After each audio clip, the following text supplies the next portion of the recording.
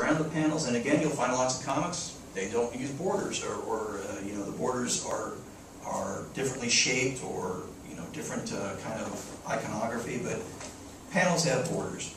Gutters are the spaces between the panels. No problem there. Balloons. Balloons contain the words with the tail pointed at the speaker. And I'm going to say a little more about balloons in a moment, but right now I just want to point out this electric word balloon here, which says that that's coming from the telephone. It's not coming from her index finger. That's the kind of thing that, you know, you grow up reading cartoons, you kind of take for granted that you know that, but you can't always take that for granted. And then iconography, and the only iconography I've really got going on in this cartoon are those speed lines from the car. And again, that's something that well, I'll get into this in a minute, but it can be culturally dependent. You have to be careful, not assuming everybody understands your comics iconography. And there's room for creativity in inventing your own iconography. It goes both ways. These are just some examples of different word balloons: speech balloons, shouting balloons, whispering balloons. There's an electronic balloon, and then I made up a little thought balloon over in the corner, the little balloons with the you know, the little thought bubbles coming out of it.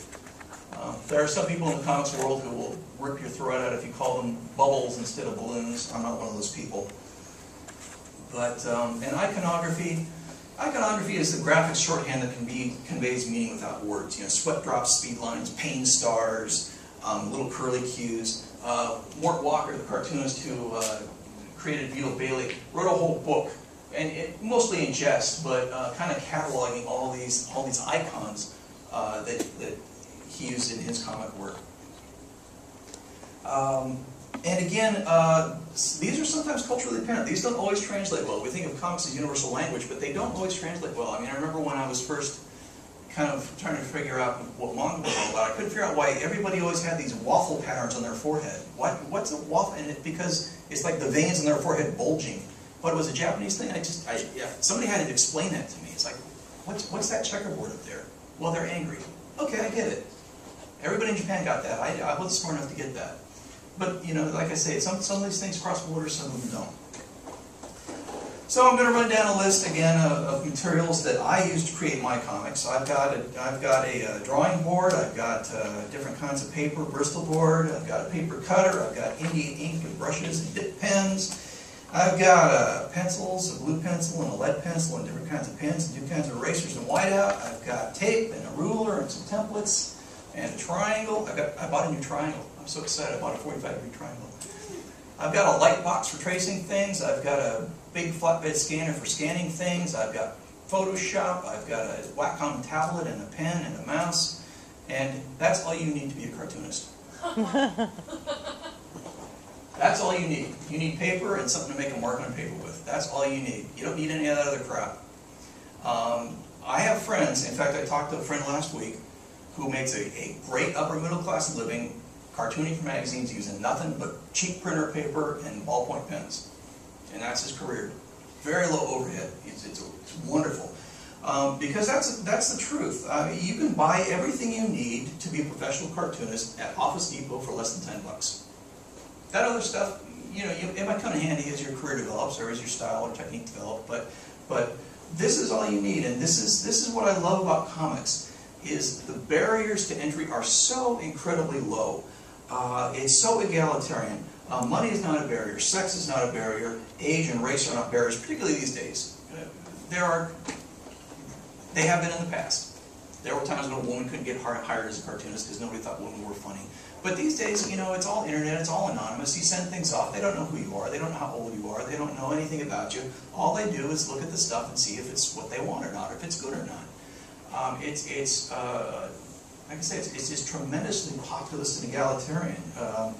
And I think that the fact that what matters in comics is what you have to say and how well you say it, is what makes comics an ideal medium for telling your stories or helping other people tell theirs. So again, I'm going to talk a little bit about some of the things I think about when I'm making comics and what I think make comics special. Comics, I think, is a good medium for people who wouldn't necessarily otherwise write. Like, you know, perhaps you write a journal, perhaps you keep a diary, perhaps you write essays. A lot of people aren't comfortable doing that. They don't feel like they're good writers. But everybody can draw a little frowny face and say, like I drew my picture of my mother in the chair, say, this is how I felt that day. You know, I felt sad today. That was a bad day. That could be a journal entry. And maybe if you put a little word balloon on it or a little caption to tell a little story, you've written yourself a comic about your day. Comics allow the creator to play with words and pictures, or play words against pictures in a way no other medium can. And they're especially good at metaphor. For example, in Mom's Cancer, I could illustrate my mother's condition by drawing her as the character in the old Operation board game. Except instead of, you know, writer's elbow or water on the knee or whatever, she had water on the lung and she had lung cancer and she had a brain tumor. This is a 2-page spread. I'll line them up here. And, you know, and instead of the cards you pick up, she had symptoms and treatments and symptoms and treatments, and you repeat until better or dead. So I get to use this metaphor, and everybody who's played that game understands that metaphor, except instead of operation, it's inoperable. I could portray my mother's point of view of her treatment as she saw it. I think, if I remember it, she literally said one day that after we'd gone to her radiation therapy, that it was like being in Dr. Frankenstein's laboratory. And of course, it was nothing like Dr. Frankenstein's laboratory. It was a modern hospital, clean, antiseptic, white. You know, it's like walking into 2001: A Space Odyssey. But I could draw what she felt that day was like to her. I could draw my mother getting her treatment in Dr. Frankenstein's laboratory. I also, as I scripted Mom's Cancer, I remember writing a piece that said, balancing the medications Mom took was like walking a tightrope, which is awful writing. That's a cliche metaphor. It's clumsy and awful. I couldn't figure out, it's bad writing. I couldn't figure out how to illustrate it. So instead of writing that, balancing Mom's medication was like walking a tightrope, I could draw it. And then you see what I'm able to do here is I can draw my mom walking the tightrope without mentioning it in the words. And so that clears up the words. I can use the words to have a very dry description of, you know, the medication she's on and the treatment she's under, which would be in itself boring as text. But you get to juxtapose it, contrast it with this ridiculous situation of my mother walking a tightrope when, as things just go from bad to worse to hell. You know, she got a buzzard on her pole, and then all of a sudden she finds out she's over a crocodile tank, and then she got an elephant on the other end of her pole, and then her rope catches on fire. This is what it was. This is the metaphor of what this experience was like. I can draw the metaphor. I don't have to mention it in the text, so I can play the words and text against each other. Very serious text. This ridiculously, again, kind of black and bleak, you know, image of my mother as a tightrope walker. But again, you know, I'm able to. This very last thing literally happened. My mom called up her doctor one day and said, "My vision is blurry. Why is my vision blurry?" And they said, "Well, you got a brain tumor and you're on 27 different meds. Take your pick." I mean, the others said, "Take your pick." And it was that kind of dismissiveness that you know, fueled this cartoon.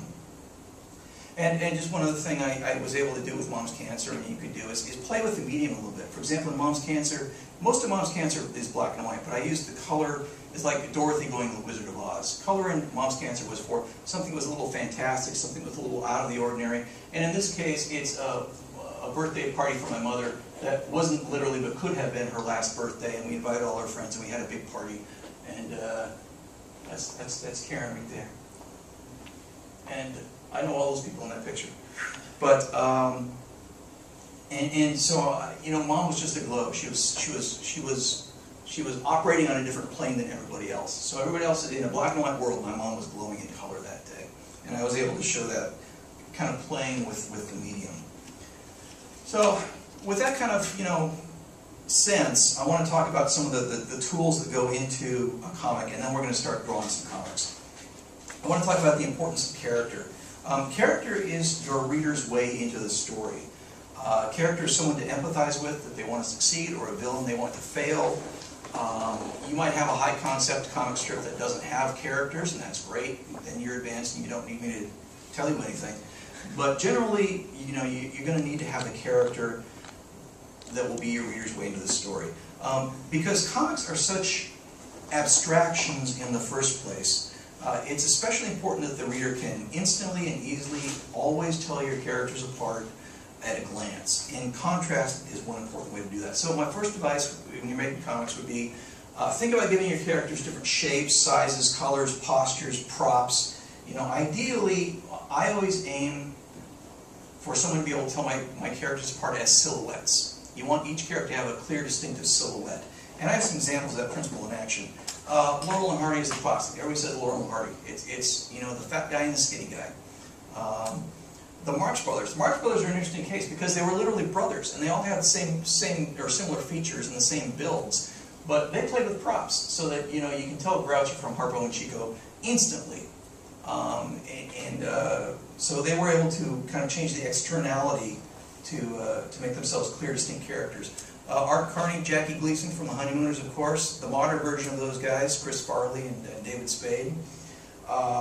Gene Wilder and Richard Pryor made several good movies together, and part of the success of that film was because of their contrast, both physically and in their personalities, as you know, kind of expressed through their physicality.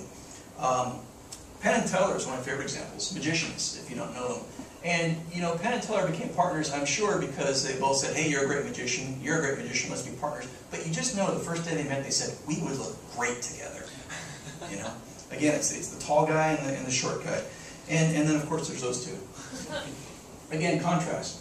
In comics, same thing applies. One of the best, most genius comic strips in history is Crazy Cat. This is Crazy Cat, Office of Pup, and Ignatz Mouse. Instantly identifiable, different body shapes, different body types. If they were silhouettes, you could see it. You could tell who was who. Calvin and Hobbes, not only different shapes and types, different species. They went different species on that. That's terrific. My friend Stefan Pastis does a comic strip called Pearls Before Swine, which Stefan is the first one who will tell you he's not a great artist. But this is genius. Look at these 4 characters up there. And if I blanked out all those details, you can tell them apart. You can tell them apart. He's got a limited toolbox he works with. I mean, they all have the same sort of body shape, and they all have those little, you know, chicken feet and whatever. But each is a unique personality with a unique look. I think that's important. And one of my favorite examples is from Scooby-Doo. And the reason I like this example is because you got 2 girls who look completely different. You got 2 guys who look completely different, and then you got the big dog, but that's not important. But I love that whoever designed these characters, you know, had 2 girls, 2 guys, and you can tell them all apart, even in the dark of a haunted house. So I love that. From my own work, I had a Marx Brothers problem. This is a picture from Mom's Cancer, and this is, you know, my self-portrait of me and my sister, who's a little younger than I am. She's the nurse, my mom, and my much younger sister.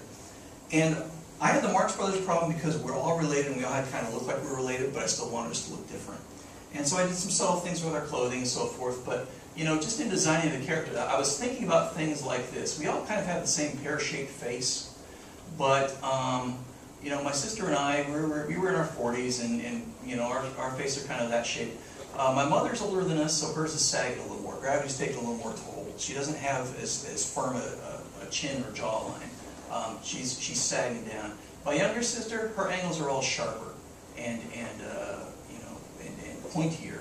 Our noses look like this. Mom's nose is a little bigger. Her nose is just a perky little triangle there. My neck's thick. Mom doesn't have much of a neck. Her neck is really skinny. So these are kind of the cartooning shorthands you put in to think about what you want your character to look like, what you want to convey, and how you can tell them apart. My second book was Whatever Happened to World Tomorrow, and it has characters like this in it. And again, the contrast is obvious. I've got you know, a father and son, basically, Pop and Buddy, and here they are on a train on their way to the 1939 World's Fair. And you know, my application of those principles is obvious. The book's kind of complicated. These guys